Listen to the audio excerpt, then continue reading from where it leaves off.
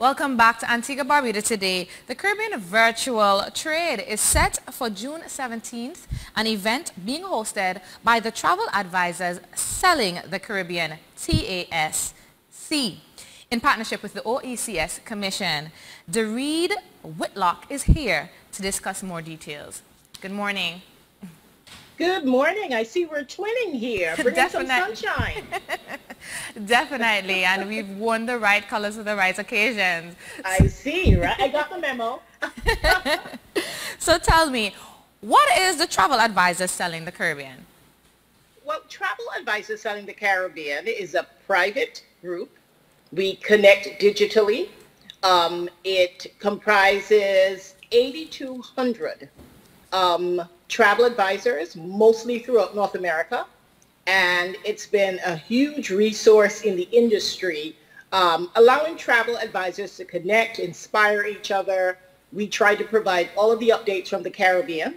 Of course, during COVID, with the various border reopenings, with the protocols, with airlines resuming services, properties reopening, we try to provide all of the information throughout the Caribbean and provide updates so that travel advisors can begin to reboot their businesses and meet the needs of their clients. Oh, wonderful. So let's talk about the expo that is going to be taking place on June 17th. What is the main objective of it, and what is the target audience? Well, first of all, the Expo will be held in conjunction with the Organization of Eastern Caribbean States, the OECS. They are our title sponsor and partner. So we are extremely grateful to them because we're using vFairs, which is a 3D digital platform that allows you to host conferences and other events virtually. So that really puts us in a great position to offer a great product. But back to your question about the objectives. First of all, we want to send a strong signal to the travel community, both travel advisors and, of course, consumers, that the Caribbean has reopened for business. So we are partnering with the OECS. The theme of the event is From Survival to Sustainability, charting the course or the future course of Caribbean tourism.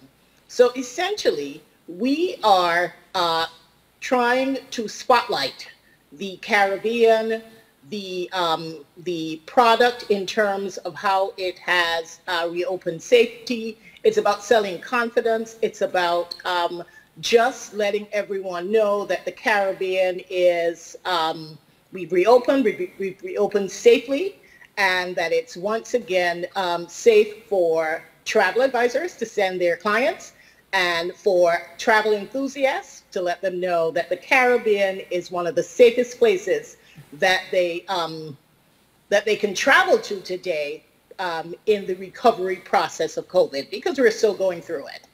Definitely. You mentioned that this will be held virtually, correct? Correct. So what would make this event stand out, being that is held online? Well, very interesting. First of all, there are lots of people who are still not comfortable traveling and attending an indoor event. I know that there have been a few conferences, in-person conferences, but that level of comfort in terms of going to a conference facility and, you know, for example, Jacob Javits, where we typically have lots of trade shows and what have you. I personally couldn't imagine. I personally am not comfortable for that level of traffic. And I think that sentiment is shared by many. So by doing this virtually, it allows us to have a very wide geographical reach. So we're not limited by geography. We can attract travel advisors throughout North America, which is our main target. We also can attract suppliers. Hoteliers in Antigua, throughout the Caribbean, can participate. And so if it's one thing that we've learned from COVID, is that technology allows us to be more effective in sending our message out. So I think even as travel resumes and people, and of course, in-person conferences will come back, I think there'll still always be a place for virtual or hybrid events, because beyond the safety concerns, it really allows people to connect on a higher level, and also to transcend any geographical limitations. Yes, I absolutely agree with you in that regard to virtual conferences becoming a staple even as we move forward to normalcy. So Right. at this webinar, what are some of the things that we could look forward to, or Well, activities? yes. Well, it's a packed program. It's a one-day, 12-hour program. It starts at 8 p.m. Eastern Standard Time. We have to make sure we stress that, because we have people joining us from various time zones. So it starts at 8 a.m. Eastern Standard Time. From 8 a.m. to 5 p.m., we have lots of seminars for the travel trade. So the travel advisors, we have a total of 15 sessions, anything from how to use LinkedIn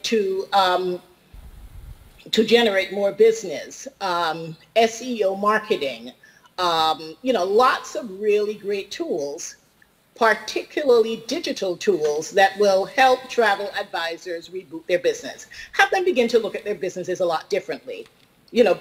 Travel will return, and of course, nothing beats touching, interacting with clients, but we certainly want to bring attention to a lot of digital tools that travel advisors can use to really strengthen their sales strategies. So we have a packed agenda of educational sessions. We have roundtables.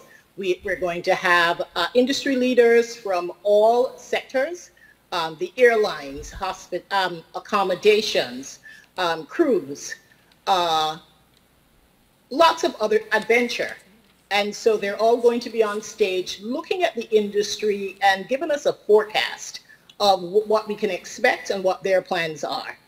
And so it's really a packed agenda. And then at 5 p.m., the travel enthusiasts, meaning we're targeting the consumers, and there will be a packed agenda of cultural immersions that we have put together for our consumers, cooking demonstrations. We actually have a youth forum that's going to be moderated by our very own Rory Butler, where we look at young people who have actually started businesses that are centered on sustainability. So the young man, BWC, I just loved his story. We're going to spotlight persons like him throughout the Caribbean who started businesses that are based on sustainability. So there's something for everyone. Certainly our main focus is the travel advisors, but we're also targeting consumers. So we invite everyone in Antigua and Barbuda who wants to learn more about the Caribbean to also tune in and to learn more about the industry. They may get some inspiration from other Caribbean islands and just travel in general. Sounds like it will be a day full of events. Certainly. And we're hearing a lot that the concept revenge travel, which I think is so hilarious. There are lots of people just waiting to, now that a lot of the restrictions have been lifted, we're slowly getting back to normalcy. Of course, we know it's not going to be an overnight fix. So we encourage people to continue to practice safety. And of course, it's about selling confidence and getting people ready to travel again with confidence. But there is certainly a sector of society, a lot of millennials mostly, who are just anxious to get back on the road. And the concept is that we're hearing is revenge travel. So we want to certainly be at the center of that, directing people on where to go, updating them on how ready, and convincing them the Caribbean is ready. Antigua and Barbuda and the other Caribbean islands are ready to receive passengers safely again, and just slowly moving back to a point where people can once again enjoy travel and enjoy the Caribbean, which is one of the most beautiful places in the world, and interestingly, one of the most tourism-dependent regions of the world. Great. And before we go, could you let our audience know if they're interested in attending, how can they go about doing so? Well, our website is up. Go to caribbeantravelexpo.vfairs.com and register. You can also visit our website, tastc.org, or send us an email, info@tastc.org. There's information also on the OECS website about how you can reach us. The link is there as well, and we're looking to attract upwards of 1,000 travel advisors and 1,000 consumers. And so it's a really great way for us to rally around our own product, send a message that Antigua and Barbuda is open for business, and help create some excitement about the region and the fact that we are slowly getting back to a point where people can travel and enjoy the Caribbean safely once again. Thank you so much for joining us today. It is really exciting that we're on track to opening back up our shores, and hopefully that our tourism sector will flourish once again. Thank you. Thank you so much. Have a great day. Same to you.